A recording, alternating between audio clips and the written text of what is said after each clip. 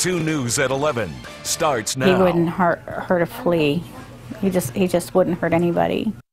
Family members are grieving tonight after a man is shot and killed today by Miami Township Police. And tonight, the Montgomery County Coroner's Office identifies that man as 33-year-old Robert Edwards. Police tell us Edwards was holding what looked like a firearm, and they fired shots when he refused to drop it. New at 11, Kristen Eskow live after talking with Edwards' family.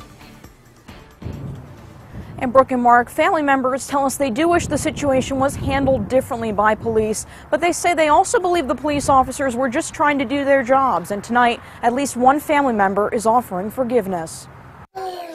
Zachary is 19 months old.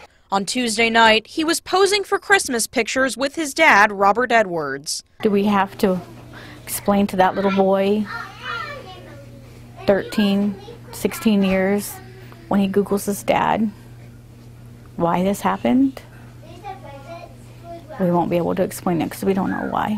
Shauna Stoff says she wasn't Robert Edwards' biological mother, but the two shared a mother-son relationship and saw each other hours before the shooting. It was around midnight Wednesday that someone called police. He said, "I have a gun loaded in my hand wanting to pull the trigger." I said, "Why?" He said, "'Cause I have people that want me dead." While the caller said she was concerned about suicidal threats, Stoff says Edwards wouldn't hurt anyone, including himself. His go-to is always, well, then I'll just kill myself. I'm useless anyway. I don't have a mom. I don't have a dad.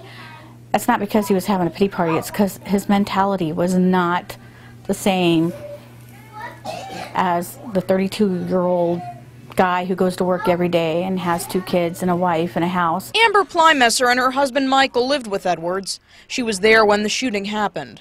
And the next thing I know, they're saying, "Stop, freeze," and then 3 gunshots were fired and he fell to the floor. She and her husband wish police had handled the situation differently. I feel like he panicked and he did the wrong thing.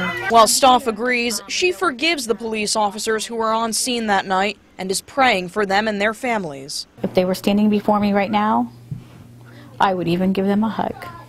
Not because I love them, but because I care that they have to go through that.